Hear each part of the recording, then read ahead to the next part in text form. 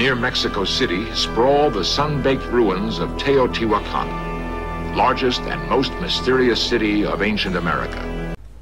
And they're a hoax produced in the 1800s, and I'll give you specifics soon. Facing west, the largest pyramid of Teotihuacan was dedicated to the sun god.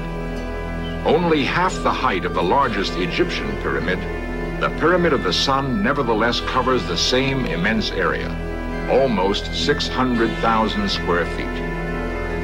If the builders had contact with Egypt, no one can say. Recently, an ancient tunnel was discovered under the Sun Pyramid. It leads to a natural cavern where only a few pottery shards have been found. So then going into when these were produced, they were produced in the 1840s during the presidency, the hoax ceremony, the Masonic play of the administrator Polk. The Polk character would also then be a player in what's called the Mexican-American War, where then these armies of engineers and charlatans seeded Texas, New Mexico, California, northern and eastern Mexico, and Mexico City with trinkets and Easter eggs to be found later. You notice then that if you go to Polk, he is standing in his Master Mason pose, also giving you the clue to look for, and that clue is in the ground. Alright? Mirrored opposite, you have a Masonic poser and a Masonic pose. Quickly going back, just so that you understand, this would be California at what is called Pyramid Lake. Just understand that that's just the idea of a cross-section of a hill, and then you can see a geometric pattern, and or you can be fooled into thinking something is there that is not, simply by grading, giving you various tones, shadows, shades, and depth of field, then allows you to fill in the blanks, given just simple words. You know, this can be done several ways. Early ways through hydraulics would be hydraulic water going through, knocking down loose gravel. It was done a lot in mining and other reasons. This would be a prime example of something that could be used to shape hills. And then the resulting effect of what you see, at least through mining throughout some of the U.S. areas where you had silver and gold mining, is you have the areas washed away, and basically you can see the area that is lacking any vegetation versus what is naturally still there and never has been touched. You see that land unless it's been walked on. Nobody's touched that land. Alright? So then you see that is nothing more than a bald mountain. Return to Bald Mountain, man. This is which mountain? Which mountain you talking about? The one in the back or the one in the front? Oh, I'm talking about the one right there, where they just went ahead and etched it into the shape of a pyramid. Actually, an oblong cube, as I've told you before, being it's flat on top. There's no point. Alright? So not to get too excited about that. These are all made up nonsense. So what I'm going to do is show you through then down the what's called the Avenue of the Dead, of course, showing you that they have a moon. This would be the moon temple, also talking then about the Isis, or the number 2 on the opposite side, reflected in from the fallen sun pyramid. That's why they always tell you that the moon gets its light from the sun reflected, because they're lying to you. This is all a story, a pantomime. So then going into this area, please notice the foreground is untouched land. That's the way it's been from the beginning. After the flood and everything came back up, that's how it was. All right. In the 1840s, they came through and they took some mountains and they shaped them into temples. And I'll go ahead and show you the best way to prove this to you is to go behind the scenes. And luckily enough, there's access and there's pictures from behind the movie set. This is nothing more than a stage set. You're to walk down this middle aisle into the boomerang, the 8. The boomerang comes back to you. So let's take a look. I told him I know Pompo, so he let me through. No big deal. So that obviously carries weight. So let's head on down the road and see what going behind the movie set brings to light. First, you can see that the area behind is untouched by any man other than wildlife walking.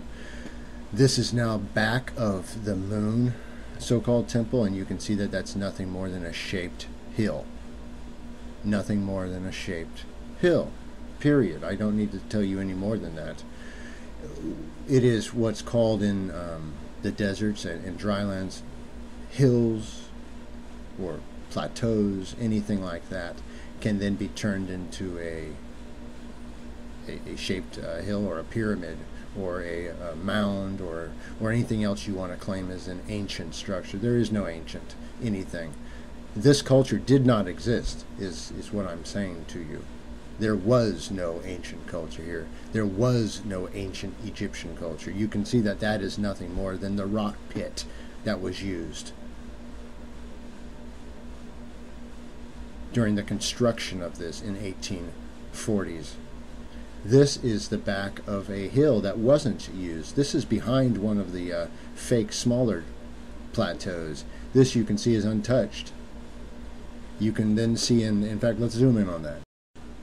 Now here's where you're going to have to understand. Look at this. They just took a standard hill and shaped part of it as a temple and left the rest natural, and then that would give you the impression it was a buried treasure. Continuing down the road, you can see that this area was never touched. It was never an area of a civilization, an ancient civilization. As I've told you before, this entire thing is a hoax. That entire civilization is a hoax. It never existed. It's not real. All right? Much like the Egyptian culture that they present to you, the Rosetta Stone, the hieroglyphs, all that stuff that they're showing you is in fact a hoax. You have to understand that. You have been shown and sold a bill of goods, a fake idea of a people. And you've been given a fairy tale. Alright? So, people exist in certain places, just not the way that they tell you that they did. Because this is nonsense. You can see that these are just nothing more than repurposed hills to give the impression of ancient temple or a complex. That right there is an untouched hill. Okay, traveling farther into the back, you can see that that's an untouched hill on the property. Alright, the same thing as always. Had they wanted to, they would just strip bald the part that they wanted to turn into a temple part. They would then shape that. They would leave the rest covered and give you the impression that it was buried and they were digging it out. You can now see that this is nothing more than a hoax. Okay, the best thing to do is then take you into town, right? We're out here on the outskirts, kind of looking at the back lot area. You know, where you get to see the back of the building and see that there's no there. It's just a big goof. So let's head inside, but lose the crowd. You know, just switch hats around, they'll never know who's who. Alright, so let's head out to the other side, and I'm going to show you a few of these so-called temples. First off, look at the uniformity of these. This is military precision, man. This is plumb bob, laid down line, build it up, one after the other, make them look the same, get them done. These right here are built off, and I'll show you a picture in a minute of them slightly offset. This is nothing more than straight concrete and stone, built much like in the fashion of forts and buildings in the... Take, for example, Fort Point out there by San Francisco Bay. Underneath, much like the Troll, underneath the bridge, bringing back into remembrance the hoax Civil War era. That whole lie, the Golden Gate being the temples falling down, the temples coming down, a change of mind the Tet Offensive. Then looking at this, look at these columns. Look at these columns. Those are rebarred cement columns. Who's kidding who here? This is gibberish. Look at those. No wonder people are cranky. Look at those beds. Right? Look at this. This is nothing more than a cheap cement trick with bricks. Here again, this is too much. These cement pillars own it. Just look at those, please. Look, please, take a look. That's not ancient. Give me a break. Look, it's already falling down. Again, the beds. What are those supposed to be? That looks like something that somebody, Homer Simpson, trying to build a barbecue, if you've ever seen that episode. This right here, in fact, that's probably what it's a reference to now I think about it. Look at this thing. It's already just crumbling down. Interestingly enough, I've left all the location indications for you at the bottom so you can see that the numbers match up to the idea of destruction, this being a 7 heavy one. It's a hoax, man. Look at this ridiculousness. So anyways, again... Okay, all you Coliseum fans, I'm heading over there next. But that's just easy one to see. Anyways, here's a little free info on the height of the sun and the moonlight.